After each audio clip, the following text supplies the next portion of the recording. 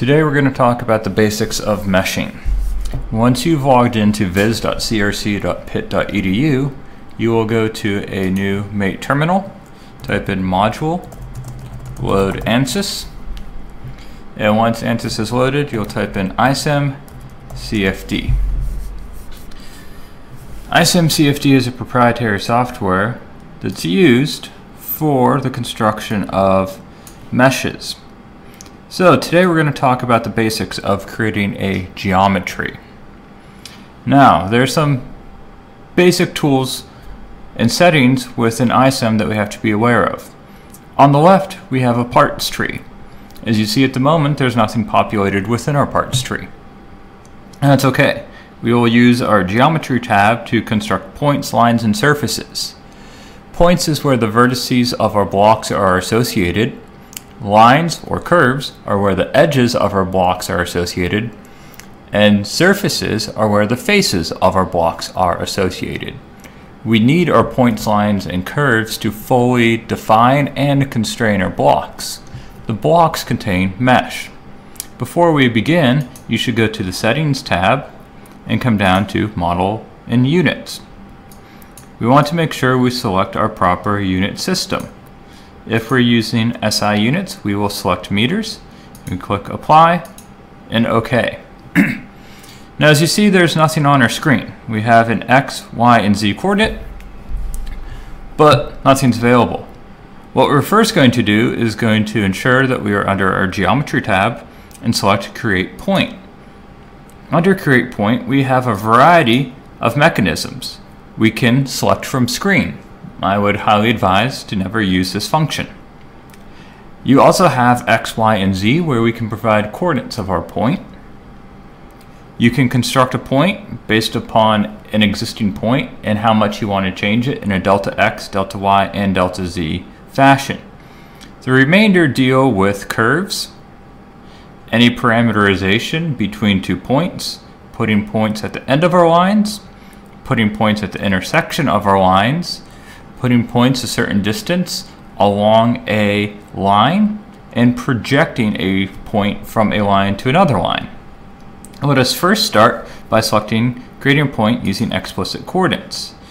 And when we do such, we have the method of creating one point or multiple points. Let's start. Your X, Y, and Z are going to be your numeric values in meters. It's always good to create a point in your origin. So we can click Apply. Now what we see immediately under our parts tree is our model is now populated, and we have something called geometry and parts. Our point right now is in something called geometry. If you don't like the name geometry, you can right click, rename, and we can call this points. Now the next point we construct, let's say we want to model a block that is 1/2 meter by 1/2 meter in size. Our next point would be 0.5 in our X direction, and what we have to ensure of is where we're going to put this point. If we have inherit from part selected, it's going to put this point in a geometry part. Or if we deselect that, we can come up to from screen, click our point, center click to accept, and now it's going to put our point into our points part. If we click Apply, we have our second point at a distance of 0.5 meters away from the first. We can put one above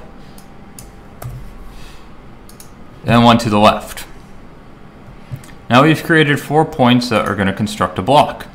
Now if you're uncertain that you've entered the proper values, under the dialog box, it will tell you the points that are created, but it gives you no information about the values of said points. You can come up to the measure tool and you can select a point, which is going to give you its discrete location, and you can right click to deselect, and then you can select a new point. So our top right point has an X value of 0.5 meters, a Y value of 0.5 meters, and a Z value of 0 meters. So we can ensure those points are created correctly. And what we want to do is connect these points by a curve. Thus we come to our Create Modify Curve utility, select this, and we have the ability to put curves within our points part. And then we have a variety of means for which we can construct our curves. The first one is from selecting multiple points within our system.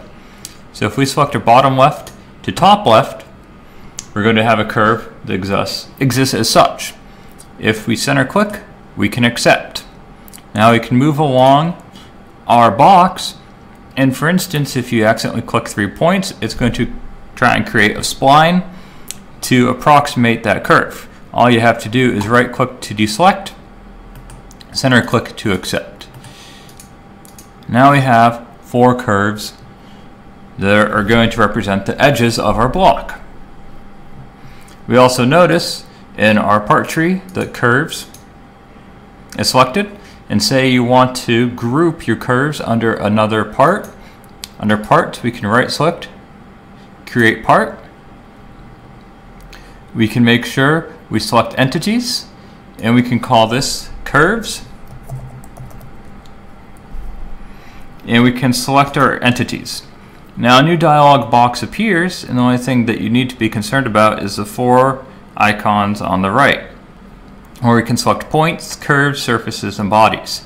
Now if you're having trouble selecting something on the screen, if there's many geometries on the screen, you can deselect surfaces and points such that you're limited to only selecting curves of interest. If we accept those, now we have a new part called curves, a new part called points. This allows us to organize our geometry in a pretty consistent manner. Last but not least, we need to put a surface. So if we come to Create Modify Surface, we can create a part called Surface, and we're going to be using primarily the top left icon, which is going to create a simple surface from a method of 2 to 4 curves.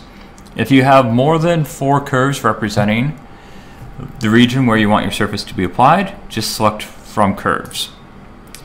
Now, it says select curves with your left button. We will select these in an ordered sequence, center click to apply, and it appears to have given us just a line. However, this is a rendering issue. Under our Geometry tab within our part tree, we can see surfaces exist, and if you right click, we can come down and click Solid and then Transparent. Now we have a transparent surface. So if you left click the screen, it's going to rotate about your origin, and if you hit Control while middle clicking, you can pan. So with CFX, we can't run 2D models as such. We actually need to construct our model 3-dimensionally, but we're going to have a unit cell depth. So all we have to do under our Geometry tab is come to Transform Geometry. We have a brown box with a yellow arrow overhead. We can transform our geometry multiple ways. The first tool within is the selection of our geometry. Now, we want to make sure we have our points and surfaces as well as curves selected. We can select our geometry. It will all turn a gray to light brown. Center click to accept. And we can come down to how we want to transform this geometry.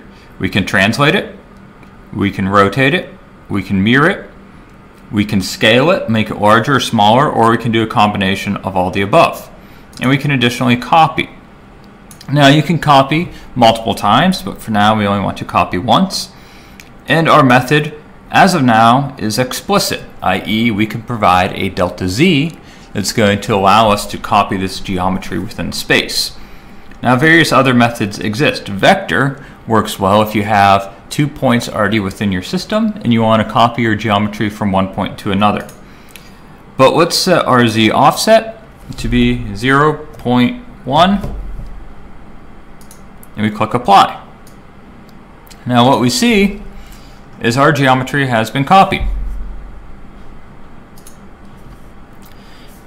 Now before we can put a block in, we have to finish our curves and our surfaces. So we'll put curves under our curve part tree,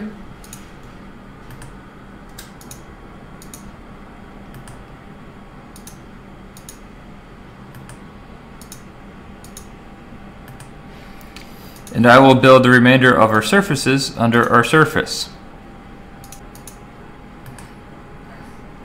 Thus, we have a three-dimensional block that is defined by points, curves, and surfaces. Now, before we actually put in a block, we have to make sure we identified our surfaces that are going to correspond to our boundary conditions. If we do this ahead of time, it makes the use of CFX much easier, such that we do not have to modify the surfaces within CFX pre. So although we have our surfaces defined, what I'm going to create is something called TC. This is going to be our cold side boundary condition. And let's assume the left-hand side of our block is going to be a cold side temperature boundary condition.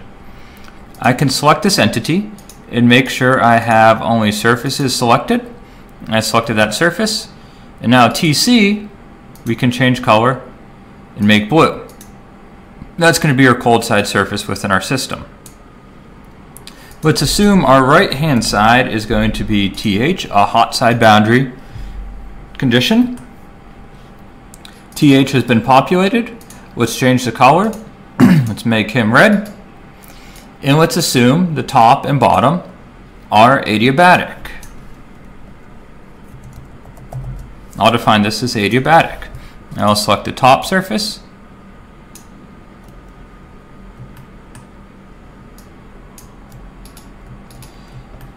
And Viz isn't too forthcoming this morning, so I will select the top surface for adiabatic and click apply. Let's change the color of adiabatic to white.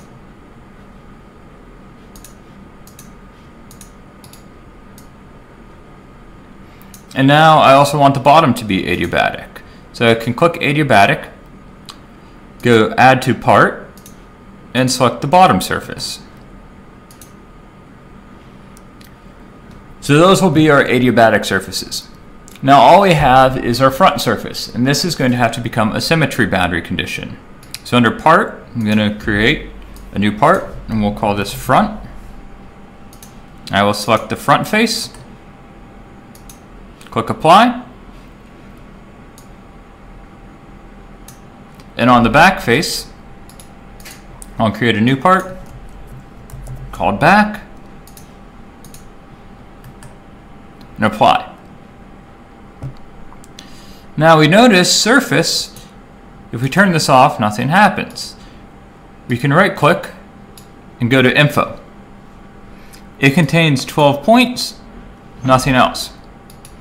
We can delete our surface because it's no longer pertaining to any surface within our system.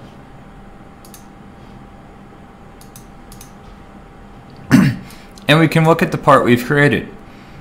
We have a cold side on our left hand side, a hot side on our right hand side, two adiabatic surfaces on top and bottom, a front surface, and a back surface. Thus we've created all the requisite surfaces we need to put blocks into our system.